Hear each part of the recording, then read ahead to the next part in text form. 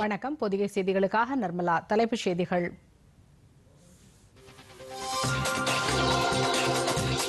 Israel Hamas தீவிரவாதிகளிடையே மூன்றாவது நாளாக போர் நீடிப்பு. ஹமாஸ் கடற்படை தலைமையகத்தை குண்டு வீசி அழித்தது இஸ்ரேல் விமானப்படை.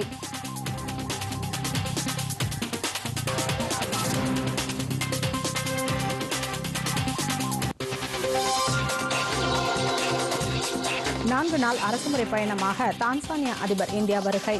குடியரசுத் தலைவர் மாளிகையில் சிவப்பு கம்பள வரவேற்பு.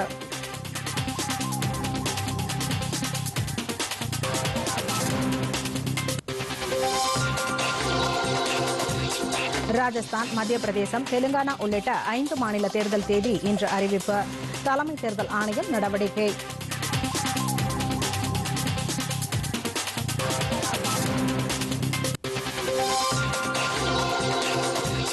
பிரதமர் நரேந்திர மோடி ஆட்சியில் மீனவர்களுக்கான திட்டங்களுக்கு 38,500 கோடி ரூபாய் ஒதுக்கீடு.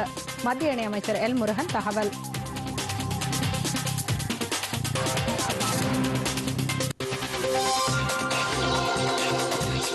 தமிழக சட்டப்பேரவை கூட்டத்தொடர் தொடங்கியது. காவிரி பிரச்சினை தொடர்பாக தனி தீர்மானத்தை கொண்டு வருகிறார் முதலமைச்சர் மு.க. ஸ்டாலின்.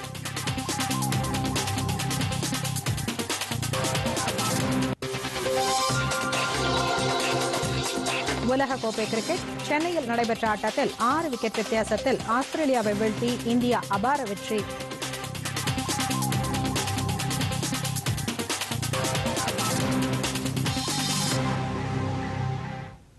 விரிவான செய்திகள்.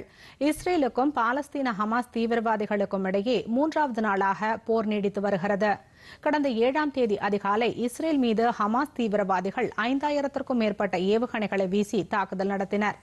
இதற்கு பதிலடி கொடுத்த இஸ்ரேல் காசா நகரில் தீவிரவாதிகளின் மறைவிடங்களையும் வானளாவிய கட்டிடங்களையும் குண்டுமழை பொழிந்து தாக்கி அழித்தது.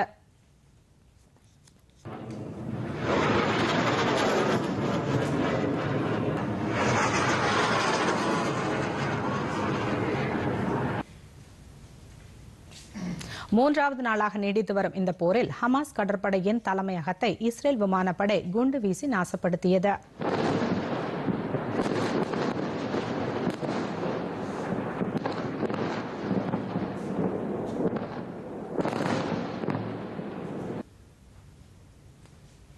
இஸ்ரேல் மீது பாலஸ்தீன ஹமாஸ் தீவிரவாதிகள் நடத்திய தாக்குதலில் பலியானோர் எண்ணிக்கை 700ஆக உயர்ந்துள்ளது. காசா நகரில் 400க்கும் மேற்பட்டோர் கொல்லப்பட்டுள்ளதாக அங்கிருந்து வரும் தகவல்கள் தெரிவிக்கின்றன. காசா நகரில் 800க்கும் மேற்பட்ட இடங்களை குறிவைத்து இஸ்ரேல் படைகள் தாக்குதல் நடத்தி வருகின்றனர். இதற்கிடையே ஹமாஸ் அமைப்பினருக்கு ஆதரவாக லெபனானின் ஹிஸ்புல்லா அமைப்பினரும் இஸ்ரேலின் பல்வேறு பகுதிகளை குறிவைத்து ராக்கெட் குண்டு தாக்குதல் நடத்தினர்.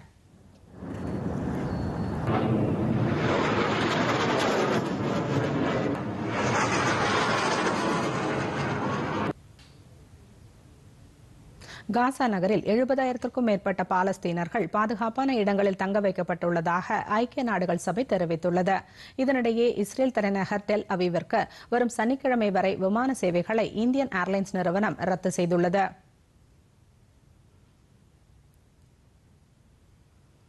இஸ்ரேல் ஹமாஸ் தீவிரவாதிகள் இடையேயான நீடித்து வரும் போர் குறித்து ஐநா பாதுகாப்பு கவுன்சில் கூடி முக்கிய ஆலோசனை நடத்தியுள்ளது. சுமார் 90 நிமிடங்கள் நடைபெற்ற இந்த கூட்டத்தில் பாதுகாப்பு கவுன்சிலில் இடம்பெற்ற 15 நாடுகளின் பிரதிநிதிகள் கலந்து கொண்டனர். இஸ்ரேல் ஹமாஸ் தீவிரவாதிகள் இடையேயான போர் குறித்தும் போரை முடிவுக்கு கொண்டுவர மேற்கொள்ள வேண்டிய நடவடிக்கைகள் குறித்தும் இந்த கூட்டத்தில் விவாதிக்கப்பட்டது. முன்னதாக இந்த கூட்டத்தில் பங்கேற்க வந்த ஐநாவுக்கான இஸ்ரேலிய தூதர் ஜிலட் எர்டான் ஹமாஸ் தீவிரவாதிகள் நடத்திய தாக்குதல் போர்க்குற்றம் என வர்ணித்தார். சர்வதேச நாடுகள் இஸ்ரேலுக்கு ஆதரவாக துணை நிற்க வேண்டும் என்றும் வேண்டுகோள் விடுத்தார். இதனிடையே இஸ்ரேல் பாலஸ்தீனத்தின் ஹமாஸ் தீவிரவாதிகள் இடையே நீடித்து வரும் போர் பதற்றம் குறித்து கருத்து வெளியிட்டுள்ள உலக கத்தோலிக்க மத தலைவர் போப் பிரான்சிஸ் கவலை தெரிவித்துள்ளார். வாட்டிகன் நகரில் உள்ள செயின்ட் பீட்டர் சதுக்கத்தில் ஞாயிற்றுக்கிழமை சிறப்பு பிரார்த்தனைக்கு பிறகு பொதுமக்கள் மத்தியில் உரையாற்றிய போப் பயங்கரவாதமும் போரும் தீர்வுகளை கொண்டு வருவதில்லை என்றும் மரணத்தை மட்டுமே கொண்டு வருகின்றன என்றும் குறிப்பிட்டார். போர் ஒரு தோல்வி என சுட்டிக்காட்டிய போப் ஆண்டவர் ஒவ்வொரு போரும் தோல்வியில்தான் முடிகிறதென்றார். எனவே போரை உடனடியாக நிறுத்த வேண்டும் என்று இரு தரப்பினருக்கும் போப் ஆண்டவர் வேண்டுகோள் விடுத்தார். 4 நாள் அரசுமுறை பயணமாக தான்சானியா அதிபர் சாமியா சுலுஹு ஹசன் இந்தியா வந்துள்ளார். குடியரசுத் தலைவர் மாளிகையில் தான்சானியா அதிபருக்கு சிவப்பு கம்பள வரவேற்பு அளிக்கப்பட்டது. இந்த வரவேற்பில் குடியரசுத் தலைவர் திரௌபதி முர்மு கலந்து கொண்டார்.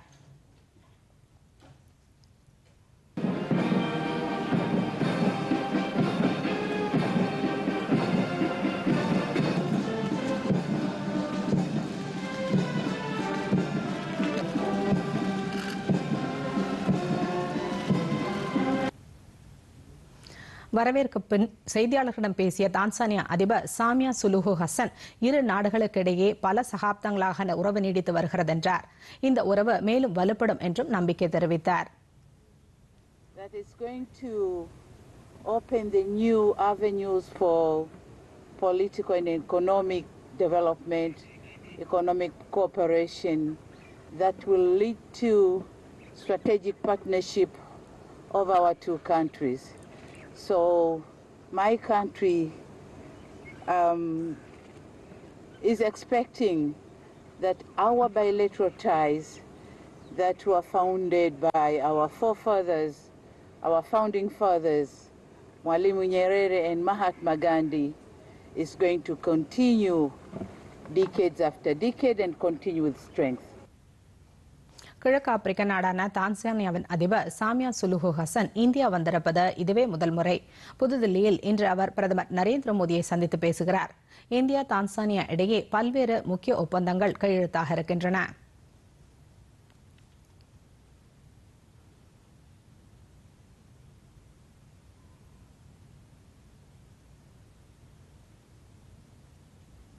வெளியுறவுத்துறை அமைச்சர் ஜெய்சங்கர் புதுதில்லியில் தான்சானியா அதிபர் சாமியா சுலுஹு ஹசனை சந்தித்து பேசினார்.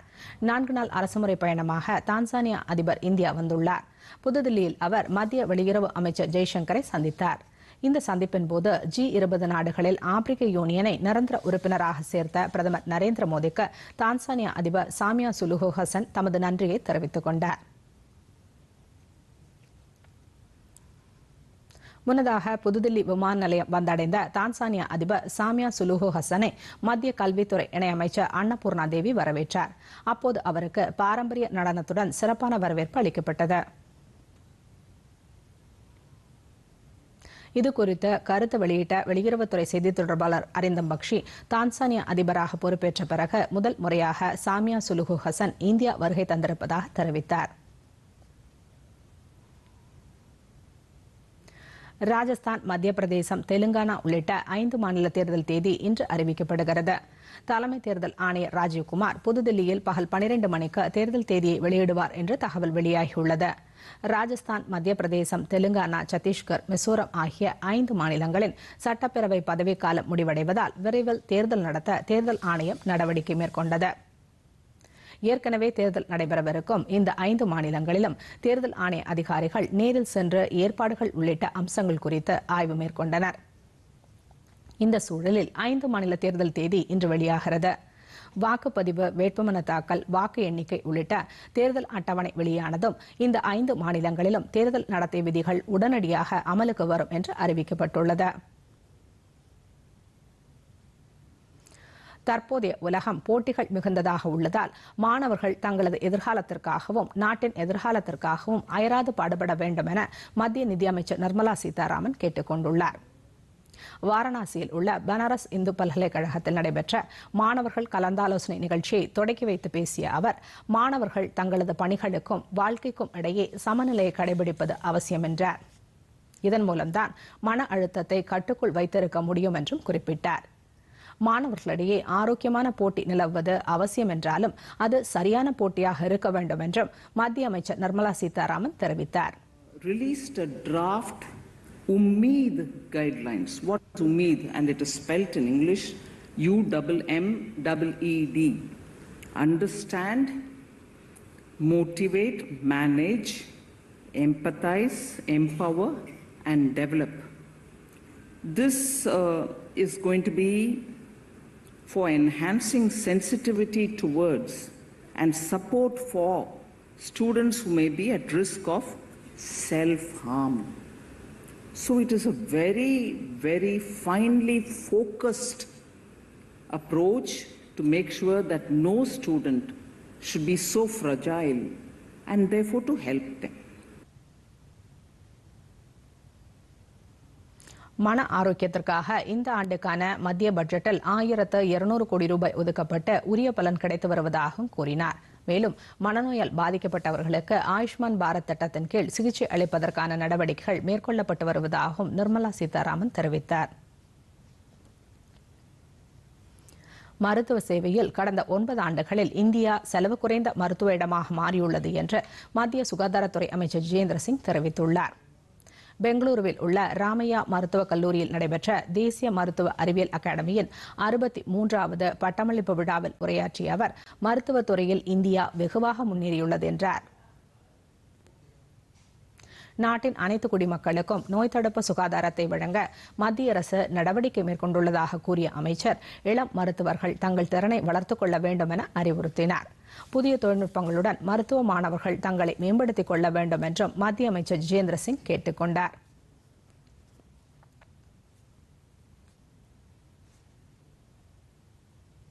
இந்தியா சவுதி அரேபியா இடையே 3 முக்கிய புரிந்துணர்வு ஒப்பந்தங்கள் கையெழுத்தாகியுள்ளன.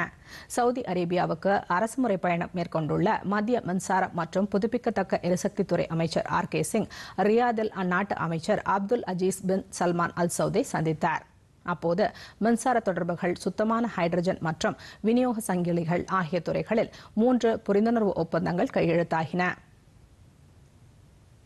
முன்னதாக சவுதி அரேபியாவின் ரியாதில் நடைபெற்ற மத்திய கிழக்கு மற்றும் வட ஆப்பிரிக்காவின் காலநிலை வாரம் 2023 என்ற நிகழ்ச்சியில் மத்திய அமைச்சர் RK சிங் தலைமையிலான இந்திய தூதுக்குழு பங்கேற்றது. சிறிய இடைவேளைக்கு பிறகு செய்திகள் தொடரும்.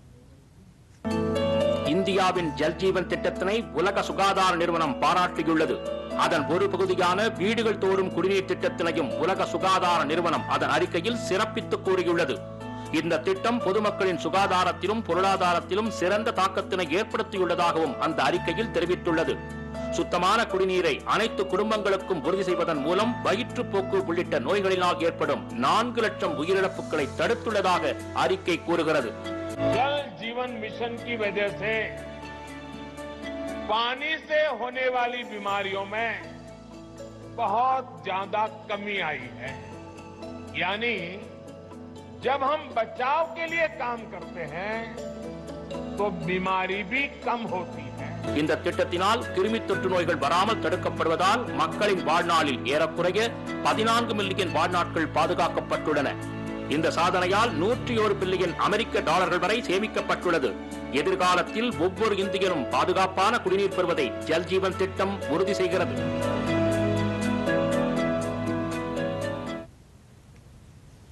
சிக்கிம் மாநிலத்தில் வெள்ளத்தால் உயிரிழந்தவர்களின் எண்ணிக்கை 33ஆக உயர்ந்துள்ளது. இவர்களில் 9 பேர் ராணுவ வீரர்கள் என தெரியவந்துள்ளது. வெள்ளத்தில் சிக்கி 105 பேர் மாயமாகியுள்ளதாகவும் அவர்களை தேடும் பணி தீவிரமாக நடைபெற்று வருவதாகவும் தேசிய பேரிடர் மீட்புக் குழுவினர் தெரிவித்துள்ளனர். வெள்ளத்தில் சிக்கி தவித்த 2563 பேர் பத்திரமாக மீட்கப்பட்டுள்ளனர். 6847 பேர் பாதுகாப்பாக 28 நிவாரண முகாம்களில் தங்க வைக்கப்பட்டுள்ளதாக தெரிவித்த அதிகாரிகள் தேடுதல் பணி தொடர்ந்து நீடிக்கும் என கூறினர். சிக்கிம் வெள்ளத்தில் 1320 வீடுகள் சேதமடைந்துள்ளன. சிக்கிம் வடபகுதியில் உள்ள லாச்சின், தாங்கோ, சங்தங் உள்ளிட்ட இடங்களில் தங்கியுள்ள 1700 சுற்றுலா பயணிகளுக்கு தேவையான உதவிகளை முப்படை வீரர்கள் செய்து வருகின்றனர். சுற்றுலா பயணிகளை அங்கிருந்து பத்திரமாக வெளியேற்றும் வரை அனைத்து உதவிகளையும் இந்திய ராணுவம் மேற்கொள்ளும் என்று தெரிவிக்கப்பட்டுள்ளது.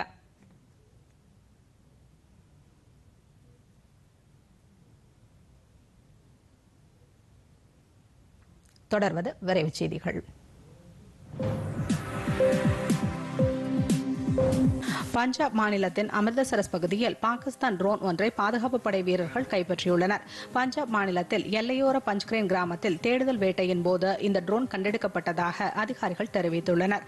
ரகசிய தகவல் கிடைத்ததை அடுத்து எல்லைப் பகுதிகளில் பாதுகாப்பு படை வீரர்கள் தீவிர சோதனை மேற்கொண்டு வருகின்றனர். இந்நிலையில் டார்டரான் மாவட்டத்தில் உள்ள கிராமத்தில் உடைந்த நிலையில் பாகிஸ்தான் ட்ரோன் ஒன்றை படை வீரர்கள் கண்டெடுத்தனர்.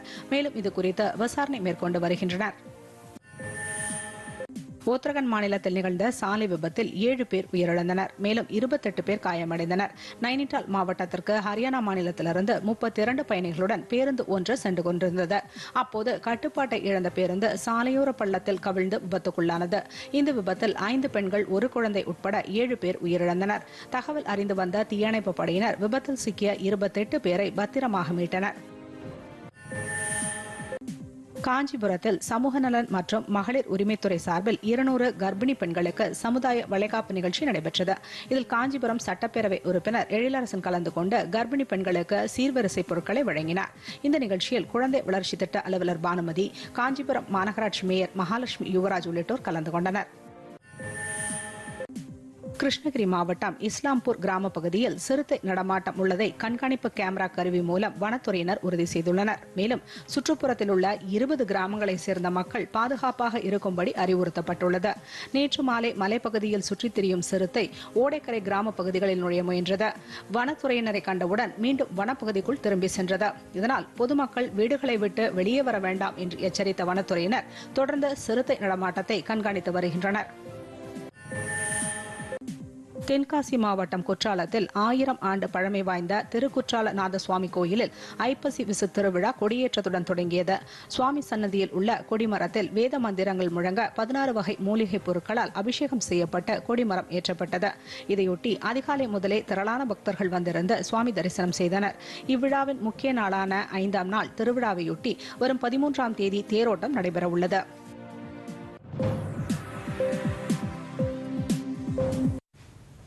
மத்தியில் ஆளும் பாஜக அரசு மீனவர்களுக்கென தனித்துறையை உருவாக்கி புதிய திட்டங்களுக்காக 38,500 கோடி ரூபாய் ஒதுக்கீடு செய்திருப்பதாக மத்திய தகவல் ஒலிபரப்பு, மீன்வளம், கால்நடை பராமரிப்பு மற்றும் பால்வளத்துறை இணையமைச்சர் எல் முருகன் தெரிவித்துள்ளார். சாகர் பரிக்ரமா என்ற திட்டத்தின் மூலம் மீனவர்களிடம் கலந்துரையாடல் மற்றும் கருத்து கேட்கும் நிகழ்ச்சி கடலூர் துறைமுகம் புதிய மீன்பிடி இறங்குதளத்தில் நடைபெற்றது.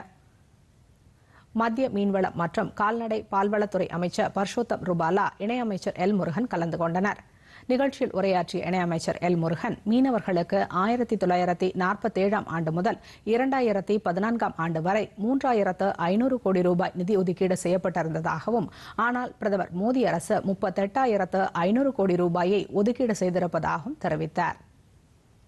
மாண்புமிகு பாரத பிரதமர் மரியாதைக்குரிய திரு நரேந்திர மோடிஜி அவர்கள் மீனவ சமுதாய மக்கள் மேல எந்த அளவுக்கு ஒரு பற்று வைத்திருக்கிறார் என்பதை நாம் காண முடியும். அந்த அவசியத்தை மாண்புமிகு பிரதமர் திரு நரேந்திர மோடிஜி அவர்கள் இன்றைக்கு நிறைவேற்றிக் கொண்டிருக்கிறார்கள். அதனால்தான் முதல் முறையாக நம்முடைய மீனவர்களுக்காக ஒரு அமைச்சகத்தை கொடுத்தார். 25 வருஷம் கேட்டோம், கிடைச்சதா சொல்லுங்க. முதல் முறையாக நம்மளுடைய மோடிஜி கொடுத்திருக்கிறார். அதே மாதிரிதான் 38,500 கோடி ரூபாய் இந்த மீனவர்களுக்காக, நம்முடைய மீனவ சகோதரர்களுக்காக 38,500 கோடி ரூபாய் நம்முடைய பிரதமர் திரு நரேந்திர மோடிஜி அவர்கள் இந்த துறையில முதலீடு செய்திருக்கிறார். புதுச்சேரி தேங்காய்த்தட்டு மீன்பிடி துறைமுகத்தில் நடைபெற்ற நிகழ்ச்சியில் துணைநிலை ஆளுநர் தமிழிசை சவுந்தரராஜன், மத்திய இணையமைச்சர் எல் முருகன் ஆகியோர் சிறப்பு விருந்தினராக கலந்து கொண்டனர். இந்த நிகழ்ச்சியில் பிரதமரின் மீன்வள மேம்பாட்டு திட்டத்தின் கீழ் தேங்காய்த்திட்டு, அரிக்கமேடு மீன்பிடி துறைமுக விரிவாக்கம், பெரிய காலாப்பட்டில் அமைக்கப்பட்டுள்ள மீன் இறங்குதளம், நல்லவாடு மீன் இறங்குதளம் ஆகியவற்றை மத்திய அமைச்சர் பர்ஷோத்தம் ரூபாலா தொடங்கி வைத்தார். புதுச்சேரி முதலமைச்சர் என் ரங்கசாமி, அம்மாநில சட்டப்பேரவைத் தலைவர் ஆர் செல்வம், புதுச்சேரி அமைச்சர்கள் லட்சுமி நாராயணன், ஜெயக்குமார், சாய் சரவணன் உள்ளிட்டோர் நிகழ்ச்சியில் கலந்து கொண்டனர்.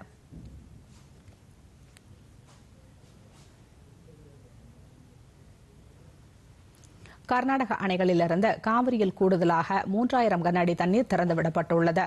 அம்மாநிலத்தில் உள்ள கிருஷ்ணராஜசாகர், கபினி உள்ளிட்ட அணைகளில் நீர்மட்டம் வெகுவாக உயர்ந்துள்ளதால் உபரிநீர் தமிழகத்திற்கு திறந்துவிடப்படுகிறது.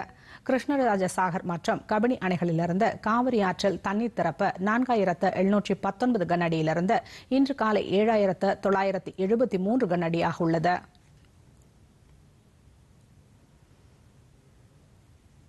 நாட்டில் உள்ள அனைத்து தரப்பு மக்களுக்கும் தூய குடிநீர் வழங்கும் மத்திய அரசின் ஜல்ஜீவன் திட்டத்தின் மூலம் வேலூர் மக்கள் மகிழ்ச்சி அடைந்துள்ளனர். இது குறித்த ஒரு செய்தி தொகுப்பு. அனைவருக்கும் பாதுகாக்கப்பட்ட குடிநீர் தங்கு தடையின்றி கிடைக்க மத்திய அரசு ஜல்ஜீவன் திட்டத்தில் குடிநீர் இணைப்புகளை வழங்கி வருகிறது.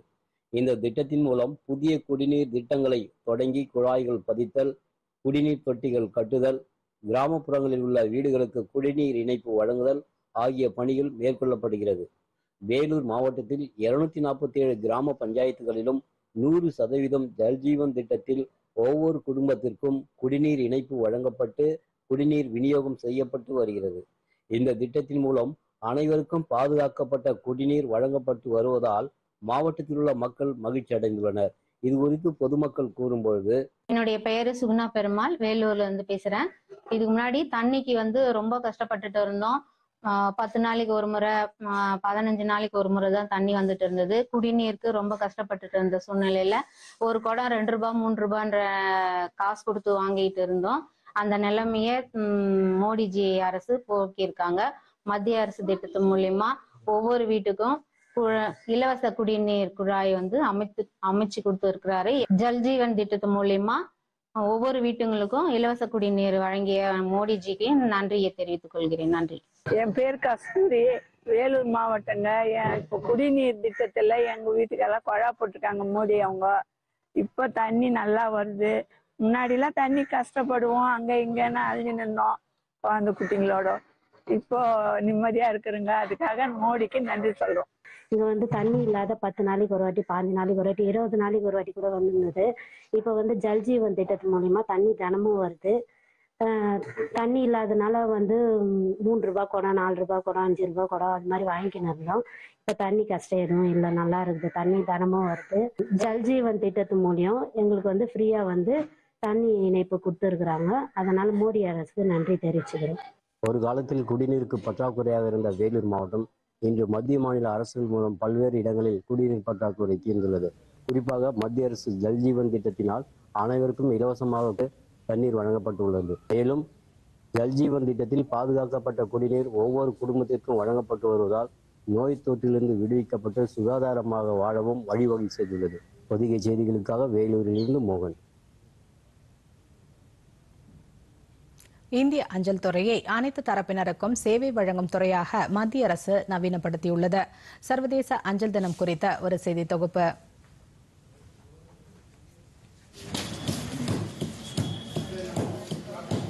அரசர் காலம் தொடங்கி இன்றைய அவசர உலகம் வரை தகவல் பரிமாற்றம் என்பது இன்றியமையாததாக உள்ளது. கடித பரிமாற்றத்தினை தாண்டி சாதாரண மக்களுக்கான சேவை மையமாக அஞ்சல் துறையை மத்திய அரசு மாற்றியமைத்துள்ளது. ஆதார் சேவை, அனைத்து விதமான ஆன்லைன் சேவை, பாஸ்போர்ட் சேவை, பிரதமரின் காப்பீட்டு திட்டங்கள் சேவை, சீர்சேமிப்பு திட்டங்கள், விரைவு தபால் தொடங்கி வெளிநாடுகளுக்கான பார்சல் சேவை என குக்கிராமங்கள் முதல் பெரு நகரங்களில் வாழும் அனைத்து தரப்பினருக்குமான சேவை மையமாக அஞ்சல் துறை செயல்படுகிறது. பிரதமரின் காப்பீட்டு திட்டங்களை செயல்படுத்துவதில் இலக்கை தாண்டி சாதனை படுத்தியிருப்பதாக கூறுகிறார் சேலம் மேற்கு அஞ்சல் கோட்ட கண்காணிப்பாளர் பார்த்திபன். இந்த வருஷமே நாங்கள் இது வரைக்கும் எங்கள் டார்கெட்டை தாண்டி பிஎம் எஸ்பிஒயில் 119%, பிஎம் ஜேஜேபிஒயில் 151% அச்சீவ் பண்ணியிருக்கோம். சேலம் மேற்கு கோட்டத்தில் இருக்கிற 247 போஸ்ட் ஆஃபீஸ் மூலிமா கிட்டத்தட்ட 15 லட்சத்துக்கு மேலே பொதுமக்களுக்கு நாங்கள் சேவை செஞ்சுட்டு வரோம். இந்த பிரதான் மந்திரி ஸ்கீம், அந்த பிஎம் எஸ்பிஐ சொன்னோம் இல்லைங்களா, அதில் வெறும் 20 ரூபாயில் இன்சூரன்ஸ் நாங்கள் ப்ரொவைட் பண்ணுறோம் பொதுமக்களுக்கு. காமன் பீப்புள் மட்டும் இல்லாமல் குக்கிராமத்தில் இருக்கிற மக்களுக்குமே எங்களோட சேவைகளை வழங்குவதில் நாங்கள் ரொம்ப பெருமைப்படுறோம். நாங்கள் நலம் நலமறிய ஆவல் என தொடங்கியது முதல் நீங்கள் இந்த பணிக்கு தேர்வாகி உள்ளீர்கள் எனும் கடிதம் வரை தபால்களும் அதனை சரியான நேரத்தில் கொண்டு வந்து சேர்க்கும் தபால்காரர்களும் ஒவ்வொருவரின் வாழ்க்கையில் மாற்றத்தை உருவாக்கும் தூதுவர்களாக உள்ளனர். விதவிதமான கடிதங்களை பகுதி வாரியாக பிரித்து சரியான முகவரிக்கு வீட்டை தேடி வழங்கும் வரை பரபரப்பாக பணியாற்றும் அஞ்சல் துறையினர் புயல், மழை, வெயில், குளிர் என எந்த பருவத்திலும் அஞ்சாமல் பணியாற்றி வருகின்றனர். கால நேரம் பார்க்காமல் உழைக்கும் தங்களுக்கு கடிதங்களில் கிடைக்கும் முக்கிய தகவல்களை பார்த்தவுடன் மகிழ்ச்சியை வெளிப்படுத்தும் பொதுமக்களின் திருப்தியே முக்கியமாக இருப்பதாக கூறுகிறார் தபால்காரர் அமுதவாணன். நான் தபால்காரராக இருக்கிறதுனால ரொம்ப பெருமைப்படுறேன். இந்த தபால் துறை இன்னும் அட்வான்ஸ்டு டெக்னாலஜியில் ரொம்ப முன்னேறி போயிட்டுருக்கு. மக்களுக்கு இன்னும் நல்லா சேவை செய்யணுங்கிற நோக்கத்தில் நானும் அதில் ஒரு பகுதியாக இணைஞ்சிருக்கேன். அப்படிங்கிறதுல ரொம்ப சந்தோஷம். கடினமான நேரத்திலும் பொதுமக்களுக்காக உழைக்கும் அஞ்சல் துறையின் சேவை பாராட்டுக்குரியது. சேலத்திலிருந்து ஜி விஜயகுமார். பங்களாதேஷில் அன்சார் அல் இஸ்லாம் இயக்கத்தை சேர்ந்த தீவிரவாதிகள் 5 பேரை அந்நாட்டு தீவிரவாத தடுப்பு காவல்துறையினர் கைது செய்துள்ளனர். பங்களாதேஷ் தலைநகர் டாக்காவில் தீவிரவாத தடுப்பு காவல்துறையினர் கஜ்லா பகுதியில் தீவிரவாதிகள் நடமாட்டம் இருப்பதாக வந்த தகவலை அடுத்து தீவிர சோதனையில் ஈடுபட்டனர். அப்போது மறைந்திருந்த தடை செய்யப்பட்ட தீவிரவாத அமைப்பான அன்சார் அல் இஸ்லாம் இயக்கத்தை சேர்ந்த 5 பேரை காவல்துறையினர் கைது செய்தனர். அவர்களிடமிருந்த 2 வெளிநாட்டு துப்பாக்கி மற்றும் 15 தோட்டாக்களை அதிகாரிகள் பறிமுதல் செய்தனர். கஜ்லா பகுதியில் கைது செய்யப்பட்டவர்களிடம் தொடர்ந்து விசாரணை நடைபெற்று வருவதாக தீவிரவாத தடுப்பு காவல்துறை தலைவர் அசாது சல்மான் தெரிவித்துள்ளார். கைது செய்யப்பட்டவர்கள் டாக்காவின் வெவ்வேறு இடங்களில் தீவிரவாத செயல்களில் ஈடுபட்டு வந்ததாக அதிகாரிகள் தெரிவித்தனர்.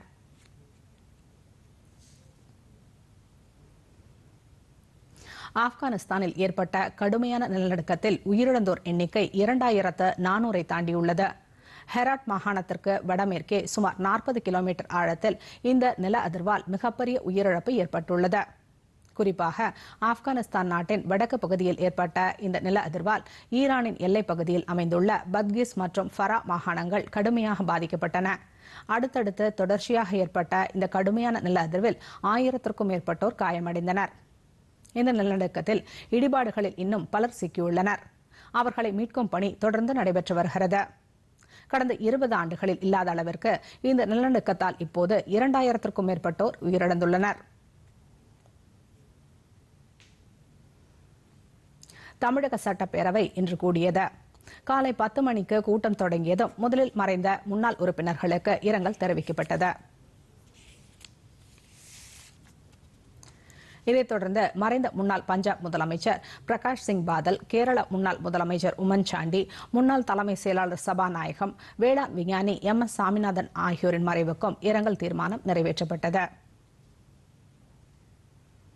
இதைத் தொடர்ந்து கேள்வி நேரம் இடம்பெற்றது.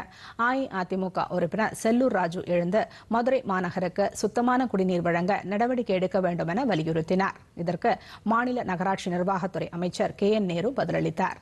அப்போது குறுக்கிட்ட மாநில நீர்வளத்துறை அமைச்சர் துரைமுருகன் அணைகளில் தண்ணீர் வீணாகாமல் இருக்க தெர்மாக்கோல் கொண்டு மூடி வைத்துள்ளதாக தெரிவித்தார். இதனால் சபையில் சிரிப்பலை எழுந்தது. இதனிடையே காவிரி பிரச்சினை தொடர்பாக மிக முக்கியமான அரசினர் தனி தீர்மானத்தை முதலமைச்சர் MK ஸ்டாலின் முன்மொழிய உள்ளார். அதாவது தமிழ்நாட்டின் விவசாயத்திற்கு அடித்தளமாக விளங்கும் காவிரி டெல்டா பாசன விவசாயிகளின் வாழ்வாதாரத்தை பாதுகாக்க காவிரி நீர் மேலாண்மை ஆணைய உத்தரவுப்படி தமிழ்நாட்டிற்கு தண்ணீரை திறந்து விடுமாறு கர்நாடக அரசுக்கு உத்தரவிட மத்திய அரசை பேரவை வலியுறுத்துகிறது என்னும் தீர்மானம் முன்மொழியப்படும். இந்த தீர்மானத்தின் மீது அஇஅதிமுக உள்ளிட்ட எதிர்க்கட்சித் தலைவர்கள் கருத்துக்களை முன்வைத்த பின் இந்த தீர்மானம் ஒருமனதாக நிறைவேற்றப்பட உள்ளது. முதல் நாள் கூட்டம் நிறைவடைந்ததும் சபாநாயகர் அப்பாவு தலைமையில் அலுவல் ஆய்வுக்குழு கூடி பேரவை கூட்டத்தொடரை எத்தனை நாட்களுக்கு நடத்துவது என்பது குறித்து முடிவு செய்யப்படும்.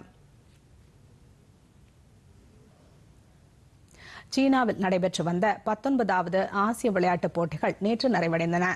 நிறைவு நாள் விழாவை திரளான ரசிகர்கள் கண்டுகளித்தனர். இது குறித்த ஒரு செய்தி தொகுப்பு. சீனாவின் ஹாங்சோ நகரில் 19வது ஆசிய விளையாட்டுப் போட்டிகள் கடந்த மாதம் 23ஆம் தேதி குதூகலத்துடன் தொடங்கின. 16 நாட்கள் நடைபெற்று வந்த இந்த போட்டிகள் நேற்றுடன் முடிவடைந்தன. இந்த போட்டியில் 45 நாடுகளைச் சேர்ந்த 12,407 வீரர் வீராங்கனைகள் 40 விளையாட்டுகளில் பங்கேற்று தங்களது திறமையை வெளிப்படுத்தினர். ஒவ்வொரு நாளும் எதிர்பார்ப்புடன் நடைபெற்ற இந்த போட்டியில் இதுவரை இல்லாத அளவுக்கு இந்திய தடகள வீரர்கள் தங்களது திறமைகளை வெளிப்படுத்தினர்.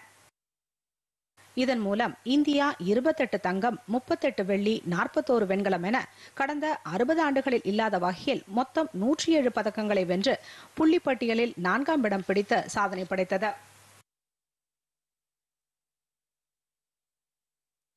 201 தங்கம் உட்பட 383 பதக்கங்களை வென்ற சீனா புள்ளிப்பட்டியலில் முதலிடம் பிடித்தது. 52 தங்கம் உள்ளிட்ட 188 பதக்கங்களுடன் ஜப்பான் 2ஆம் இடத்தையும், 42 தங்கம் உள்ளிட்ட 190 பதக்கங்களுடன் தென்கொரியா 3ஆம் இடத்தையும் பெற்றன.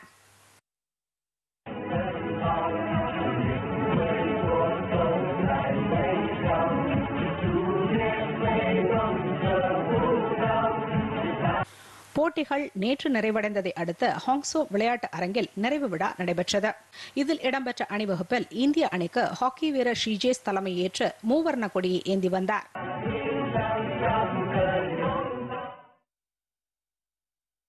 உலகக்கோப்பை கிரிக்கெட் போட்டித் தொடரில் இந்தியா 6 விக்கெட் வித்தியாசத்தில் ஆஸ்திரேலியாவை வீழ்த்தி அபார வெற்றி பெற்றது. இந்த ஆட்டத்தில் டாஸ் வென்று முதலில் களமிறங்கிய ஆஸ்திரேலியா 49.3 ஓவரில் அனைத்து விக்கெட்டுகளையும் இழந்து 199 ரன்னுக்கு ஆட்டமிழந்தது. அந்த அணியின் ஸ்டீவன் ஸ்மித் 46 ரன்னும் டேவிட் வார்னர் 41 ரன்னும் எடுத்தனர். இதையடுத்து 200 ரன் எடுத்தால் வெற்றி என்ற இலக்குடன் களமிறங்கிய இந்திய அணி 41.2 ஓவரிலேயே 201 ரன் எடுத்து 6 விக்கெட் வித்தியாசத்தில் வெற்றி பெற்றது. இந்திய அணியில் KL ராகுல் 97 ரன்னும் விராட் கோலி 85 ரன்னும் எடுத்து அபாரமான ஆட்டத்தை வெளிப்படுத்தினர்.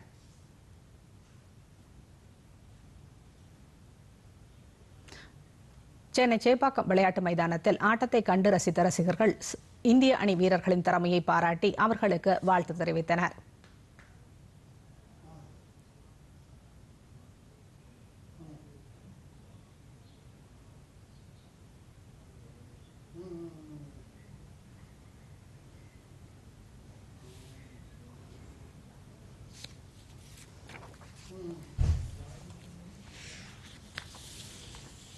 ஸ்டார்டிங் 2 ஹவர்ஸில் வந்து பயந்தோம் பார்த்தீங்களா, அது வந்து ஒரு 2019 வேர்ல்ட் கப்போட ஃப்ளாஷ்பேக் கொண்டு வந்துச்சு லைட்டாக.